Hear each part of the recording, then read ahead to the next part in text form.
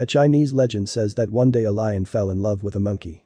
In order to marry her, he asked the Buddha to shrink him, but allow him to retain his great lion heart and character. Buddha agreed, and from this union the Pekingese, dog lions of China, originated. This may not be a completely true story, but it is interesting. The breed is really ancient, DNA analysis has confirmed it as one of the oldest dog breeds. Named after the capital city of Beijing, they were companions of nobles, princes and members of the imperial family. The Pekingese was carefully guarded and could never leave the palace, let alone the country. It attracted the attention of the Western world as a result of the 1860 war. After the British invasion of Beijing, 5 Pekingese were found in the imperial palace guarding the body of a woman who had committed suicide. Dogs became trophies of that war and were taken to England. 2 of them were donated to the Duchess of Wellington, 2 more to the Dukes of Richmond and Gordon, and 1 to Queen Victoria, who named him Ludi. They were still a rare breed, although by the 1890s many Pekingese were smuggled out of Beijing. The Pekingese Club was founded in 1904. Naturally, the breed's popularity spread across the Atlantic to the United States. The first Pekingese registered by the American Kennel Club was Raskal in 1906. 6 years later, the breed made headlines when the Pekingese was one of 3 dogs to survive the Titanic crash. In 1909, the American Pekingese Club was formed.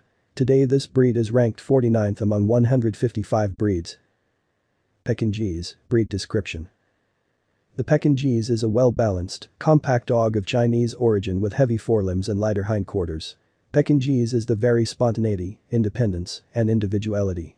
His image is like a lion and implies courage and self-esteem, not weakness and delicacy. Pekingese have very distinct, wrinkled flat muzzles that, while adorable, often cause breathing and eye problems for the breed. The head of the Pekingese is large in relation to the body and rather wide. Their noses are short and have wide open nostrils. The wrinkles run from the cheeks to the bridge of the nose, which forms an inverted V. Their eyes are round, clear and have a lovely dark sheen. The ears of the Pekingese boast an abundant amount of hair, which adds to the attractiveness of the breed. The necks of the dogs are rather thick and relatively short, the front legs are stronger than the hind legs and thick. Their shoulders are well relaxed and fit perfectly into the dog's body. The Pekingese has a rather short body and a clear waist. Their ribs are well sprung with a good top line. The hind feet are muscular and strong, although slightly lighter than the front. The feet of the Pekingese are rather flat and large, the front feet are often slightly curved and the hind feet are pointing straight ahead. Their tails are set high and the dogs have slightly curved backs and sometimes carry their tail to one side. The tails of the Pekingese are beautifully decorated with wool. Popular colors of Pekingese. The Pekingese has a long coarse straight coat that sits away from the body like a fluffy halo. There is a thick soft undercoat under the top coat.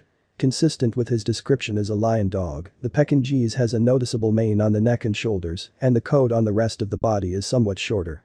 Although it should be long and plentiful, the coat should not obscure the shape of the body. Long hair is found on the back of the feet and on the toes, with a longer edging on the ears and tail. Wool can be of different colors and have any patterns. Pekingese can be black, red, fawn, red, brindle, and also partially colored, for example, white with a different color. He may or may not have a black mask.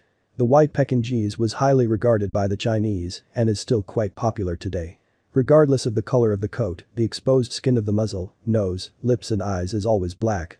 The accepted colors of the breed, registered in dog clubs, are as follows.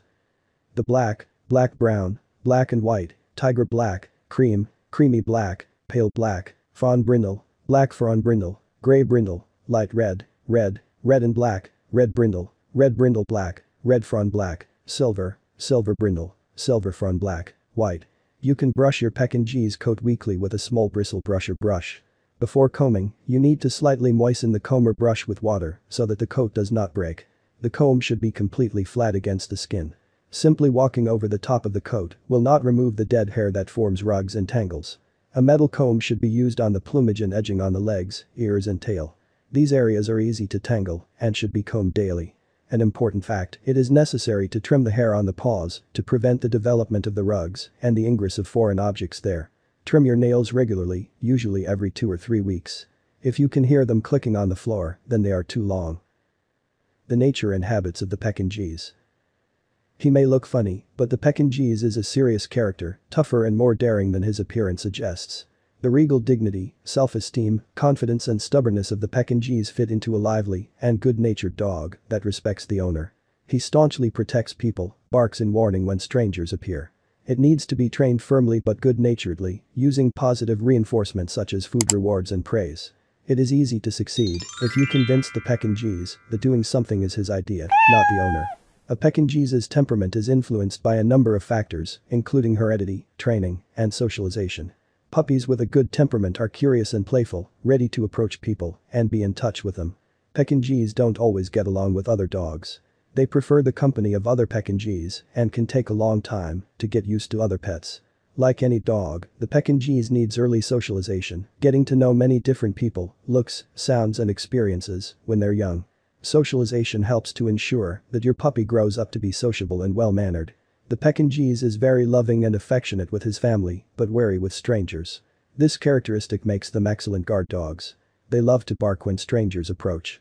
Some Pekingese have a tendency to bark too much, so it's a good idea to teach them when to stop. They are brave, sometimes very reckless, and, if necessary, will protect the owner to death. The Pekingese will meet the owner with dignity and pride.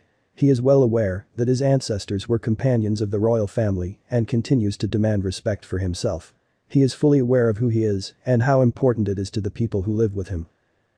Interesting facts about the Pekingese.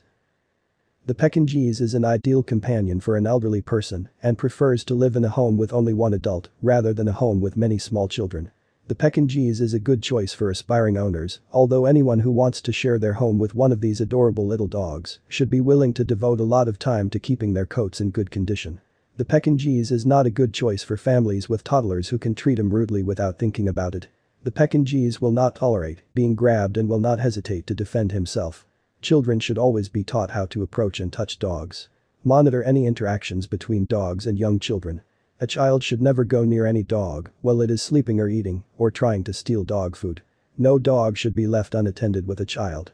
Pekingese prefer the company of other Pekingese, but with early socialization, they can learn to get along with other dogs and cats and can even manage dogs that are 20 times their size. Pekingese are highly adaptable dogs if given enough daily exercise combined with plenty of mental stimulation to prevent boredom. Pekingese love cold temperatures. Raised to endure Beijing's long, cold winters, Pekingese do well when temperatures drop. Some Pekingese owners even travel with ice packs to keep their puppies comfortable. Some Pekingese enjoy swimming and go out on the water whenever possible, especially in hot weather. However, since they have such a long, dense coat and short muzzles, care should always be taken when a Pekingese decides to go into the water. Their heavy coat can pull them down and they can have trouble breathing because this is a brachycephalic breed. Pros and cons of Pekingese. The Pekingese is an intelligent dog who knows how to play with his charm. The Pekingese is very attached to his master and has little inclination to accept strangers to his family. That is why, despite its small size, it is a good watchman who knows how to warn his master in case of an intrusion into the house. The brave Pekingese does not hesitate to compete with other dogs, even bigger than him, in defending their territory. Pekingese are very strong-willed. Pekingese owners often refer to their pets as cocky. Maybe it also has something to do with their royal heritage. These dogs are smart, they know their mind, and are not afraid to express their feelings. Obedience classes are a good way to make sure these lion qualities don't develop into stubbornness. Fun fact, the Pekingese can be a good guard dog. In ancient China, the smallest fierce Pekingese were held in the sleeves of royalty and used as miniature guard dogs. These Pekingese traits have not been lost. Owners often report that their pets are letting them know of intruders or other suspected hazards. A Pekingese with a strong character is not a very obedient dog. He must be taught firmly enough to be able to respect the master's orders. An attentive, kind, but firm teacher, ideal for a Pekingese. This is why this dog is good for the elderly. On the other hand, he doesn't really appreciate the company of children. Aggression is the Pekingese's reaction to being rude and violent, so you need to be careful with this. The best way to punish is to be ignored because Pekingese don't like being alone. The Pekingese coat requires special care.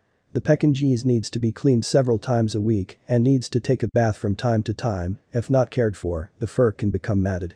Some Pekingese owners also trim their fur above their eyes for the dog to see and in hot weather for the dog's comfort. The Pekingese also shed seasonally. Pekingese need daily exercise, but they will not tire the owner. All dogs need to get enough activity to stay physically and mentally healthy, but since Pekingese are bred for companionship and not for sport, their owners will not need to run miles with them every day. A couple of moderately long walks a day should be sufficient. Breeding Pekingese. The Pekingese is not an easy breed to breed. There can be many complications associated with mating them, the most common of which is the fairly common cesarean section among them. The average litter of Pekingese consists of 2 to 4 puppies. Male and female Pekingese reach sexual maturity between 6 and 9 months of age, although he or she will still be too young to reproduce. The ideal age for crossing Pekingese is after 2 years. In most cases, you need the help of a veterinarian to breed Pekingese, as complications can arise. For a long time the breed was somewhat exclusive due to the small number of breeding dogs in Europe. They continued their royal life, as many belonged to the rich and famous people of the time. Over time, the Pekingese were reduced in size, some of them had very short legs and very elastic bodies, but retained the weight and bones of their ancestors. Today's Pekingese resembles those 5 who had the shape of a head with rounded sides, a flat muzzle, and an agile gait caused by curved forelegs, broad chest, and lean hindquarters. However, the Pekingese have evolved over the years, and they now wear exceptionally long hair that often hides, rather than emphasizes the contours of their bodies. Pekingese care. Pekingese are good house dogs. They love to run and frolic. The Pekingese appreciates walking and makes a great companion for exploring the area with a host. They love to run around the house, especially with another Pekingese or another dog. Despite their heavy coat, Pekingese are pets and should not live outdoors. Their short noses make them sensitive to heat, which is why they must live in an air-conditioned environment. The Pekingese needs a daily walk when the dog is forced to walk beside or behind the person holding the leash. Instinct tells her that the leader leads, and this leader must be human. Play caters to many of their exercise needs, however, as with all breeds, play will not fulfill their basic walking instinct. Dogs that do not take daily walks are more likely to exhibit behavioral problems. They will also enjoy a good romp in a safe, open, off-leash area such as a large fenced yard. Pekingese dogs are stubborn and can be difficult to train. They won't respond at all to harsh corrections or rigorous teaching methods. It's important to reward them every time they do something right. An important fact, it is necessary to cleanse the face and area around the eyes of the Pekingese daily with a damp cotton swab to avoid problems with skin folds in this place. Skin folds need to be kept clean and dry to prevent infections.